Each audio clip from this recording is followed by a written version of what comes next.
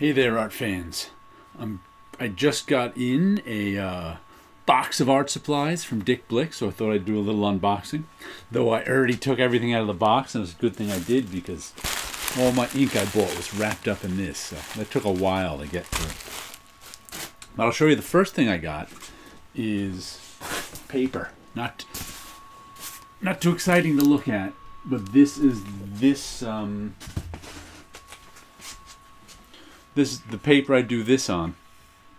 And I'm actually trying out a slightly different brand. This stuff right here, this paper, was like a co-branded Dick Fabriano paper that I've been buying for years. But then I think they split. Because the paper I bought last time I think was just Fabriano and went up in price. Then I just noticed Blick had this same size watercolor paper for cheaper. It's like I think I just paid $1.30 for a sheet this size, and the good stuff that's this size and this thickness is usually about $8 a sheet. The really good stuff that's like twice as thick as this is about $18 a sheet. So but it's funny because this stuff right here really isn't very good watercolor paper, but it's great for doing ink on. So that's why I like it. And you have to watch out for stuff that's like student grade or something like that, because usually that means it's more difficult for students to work on. Like this I guess would be considered a student grade paper in turn, but a lot of times the more expensive your paper, the easier it is to work. The more abuse it can take, the more erasing it can take, the more water it can take, the more scumbling it can take. So that makes it actually easier to work with. So sometimes when students buy like student grade paper, they get really frustrated because student grade paper is often not as easy to work with as the expensive stuff. But I know how to work with it, so that's perfect stuff for me. And we got another 10 sheets. It was only $13. As opposed to 100, so I was happy with that. Got some paper, and then the other thing I got to go with it, what I use with this is more ink, and this is just basically Dick Black Cat ink, and I've used all sorts of different India inks, and I've liked them on all different levels, but this is the one I've been liking lately. And it's funny because ink can be a bit weird on you because first of all you have to shake it up real well, and it can come in different sort of, since it's water based, it's not always the same consistency. Well, this one was cold because it was out on the cold truck. So like the first time I tried out this Blick in this exact container a few years ago, it was way too watery for me. I didn't like it. The ink wasn't black and thick enough. And it also matters, your ink, if you're using a brush or a dip pen. A dip pen usually needs a little bit thinner ink. I like the thicker ink with the brush because it gives me a nice dark brush stroke. So I bought my first bottle of this a few years ago. Didn't like it, set it aside, and then what often happens with ink is as it sits there and some of the water evaporates off it, even when it's in the container, it thickens up. So it's like I let mine sit for 6 months. I didn't even think about it. I wasn't even trying to thicken it up. And I pulled it out and I really liked it. So now what do? What I do is, here is my last, that's got about 1/3 of a bottle left in it.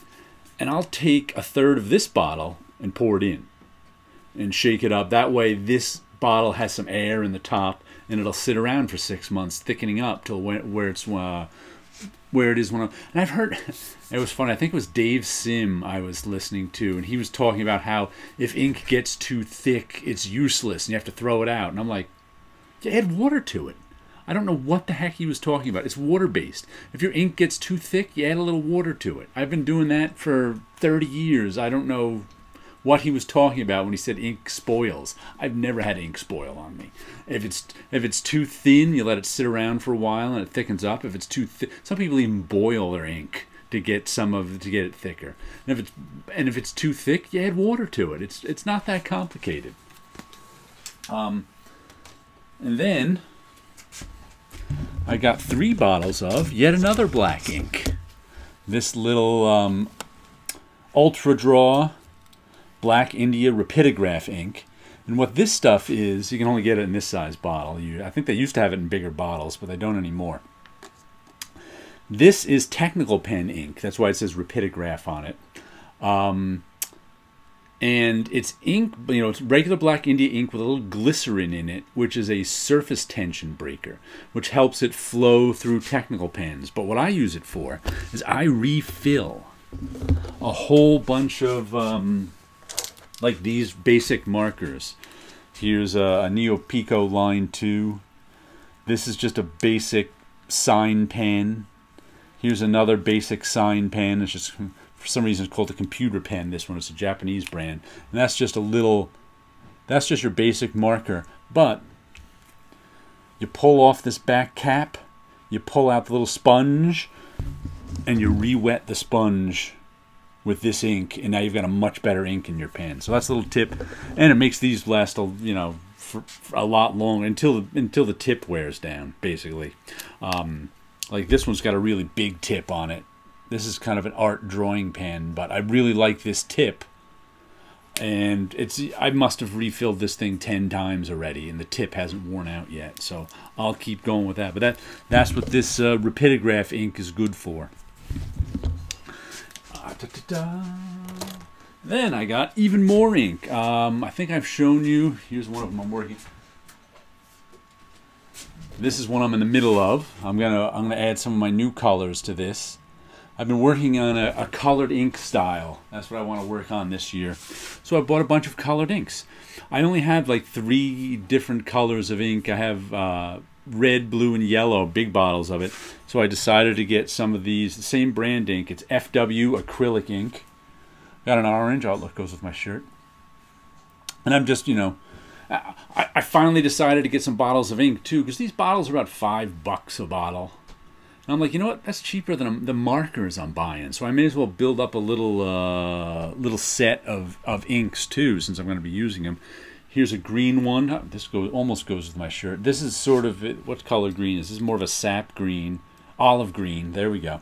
It's got to be shaken up too. They were lying on their side in that big bubble wrap thing.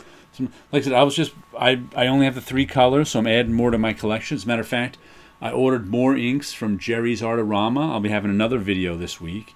And here's purple. Look at how that's separated. Look at that. These things tend to, they're acrylic in water, so they tend to separate, so you got to shake them up real well. I don't know why that's 2 colors, but this is velvet purple or something. And purples are tough. Finding the right purple, finding or mixing the right purple can be tough, so I might have to buy a few more bottles. In fact, I thought I got 2 bottles of purple, but I only got 1. Got the second bottle of green. That's a bright green as compared to the olive green. So we got a bright and a darker green. And then it's like, it looks, what color yellow is this? Yellow ochre. That's a pretty bright yellow ochre, but I guess because that's ink. Yellow ochre I'm used to is a little browner than this, a little more mustardy, but I already have the bright yellow, so I may as well get a darker one. And then what color is this? Turquoise. All right, nice blue. Turquoise blue, which is a sort of greenish blue. You can get turquoise greener or bluer. So it's just, you know, six inks I bought, and I think I have another 6 inks coming from Jerry's Artorama, who had different brands and different colors of ink. And then also to go along with the ink, I bought some brushes. And this is the big, you know, whoop, I'm going the wrong way. Winsor Newton Series 7. This is a number 3. This is the brush almost all comic book inkers use to ink their work. Sometimes they use a number 2, sometimes some smaller. I like a number 3. But this is the best brush for ink and watercolor. The problem is that if you use one of these brushes with India ink, it disintegrates. So, as soon as you dip this in some black India ink, the clock is ticking. If you're using it in watercolor, it'll last forever. But like the shellac, I think it is, in the India ink, eats away at the bristle and the glue in this. So, and these are also the most expensive one. This was about $22 for this brush. But once again, if you're first learning how to ink, it's much, much easier to ink with this brush than one of these sort of knockoff. This is the Blick branded sable. I've also got this one I've been using. I tried out with, this is, I think this is also, you can also get synthetic sable. I think this one's Princeton Round, number 4. Oh, 4. Another thing I noticed is, for the knockoff ones, the numbers are a little different. Like, I usually get the number refers to the size of the bristle right there, how big the tip of the brush is and how much bristle is in it. Then I noticed a number 3 in Winsor Newton is usually a number 4 and everything else. So it's like, everything else is made there is a little bit smaller than Winsor Newton. But I picked these two up to work with the inks. I'm gonna, like I said, these are Blick branded, Blick Master Stroke Red Sable. And that's what the Series 7 is too, Red Sable. And what separates the Series 7 from these other ones usually is the tip, how well pointed it is. The Series 7 really holds its tip well over time. Of course, if you put an India ink over time, it's going to disintegrate the brush, and you'll know, because you won't have one tip, you'll have two. And you'll be like, oh, that's not good anymore. But I'll use these with my new colored inks. I'll try them out, and I won't dip them. That's what I do one of the things I do to mark my brushes. Let me see if I can show you. I don't think you can see it on here because it's covered in black. I'll do it again I take an X-Acto knife and I run it around the top of the brush and make a cut line. It's dipped in ink so much that my cut line is done. But I just run that around and make a cut line right there so that I can tell, there we go, that this, I just cut some chunks out of it there. So see those marks up near the ferrule there? I go all the way around. That way I know this is an ink brush.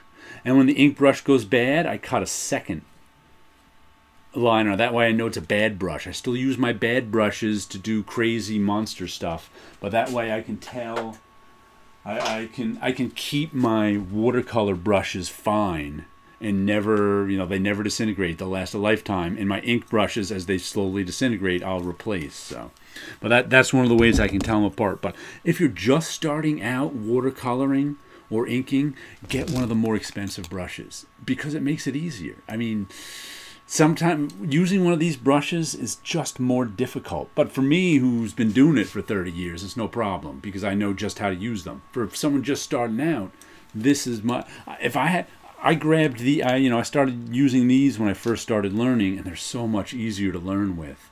It took me years to be able to use it. It's funny, it takes longer to be able to use the cheaper brushes because they're just not as good. It's like entering, a race with a slow car. Well, we'll start you off with a slow car, and as long as you got the slow car, you're never going to win the race. It's kind of like this. As long as you got the crap, so we shouldn't even say slow. We should say crappy car. As long as you got the crappy car, you're never going to win the race. As long as you got the crappy brushes, you're never going to learn to win the race. This one will teach you how to win the race. So go with those ones. And then what else did I get? I got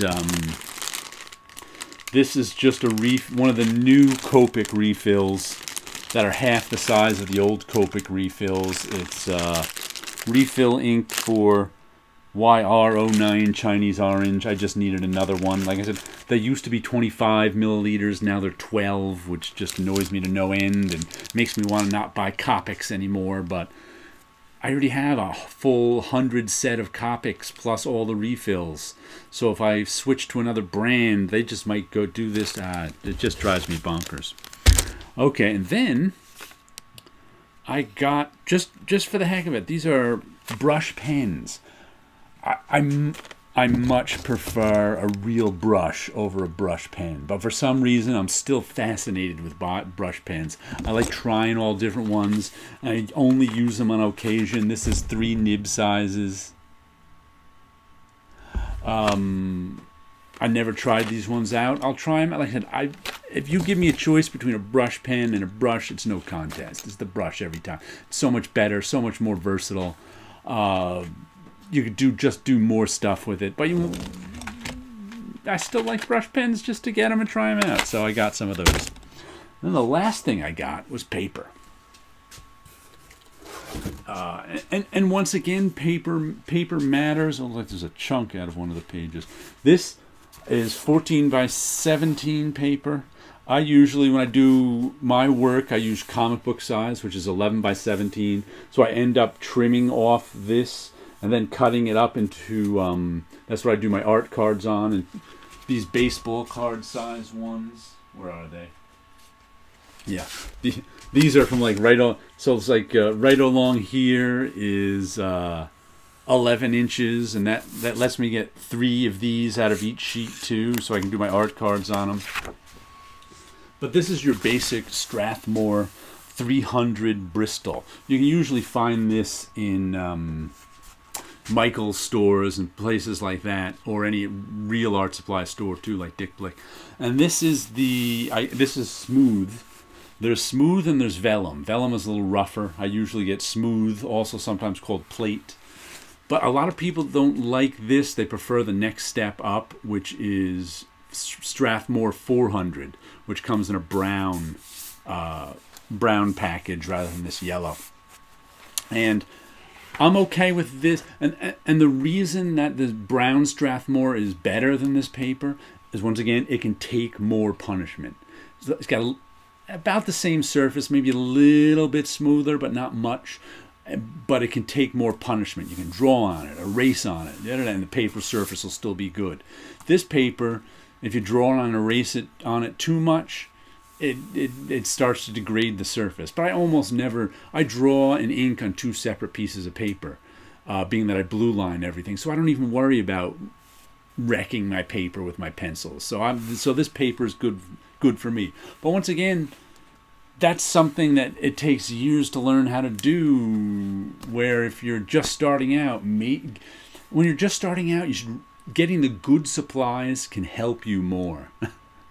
Like I said, I'm expert enough that the lesser paper doesn't bother me in this case. But if I was when I just started out, I really liked to use the good paper. It's like I used to get that when I said $18 watercolor paper. In the mid-90s, when I was learning to do gouache and watercolor, I spent I think it was only about 10 or 12 bucks then, not 18. I used to work on that 300-pound watercolor paper all the time. I loved it. I haven't worked on it in years just because I don't have to. This paper suits me much better.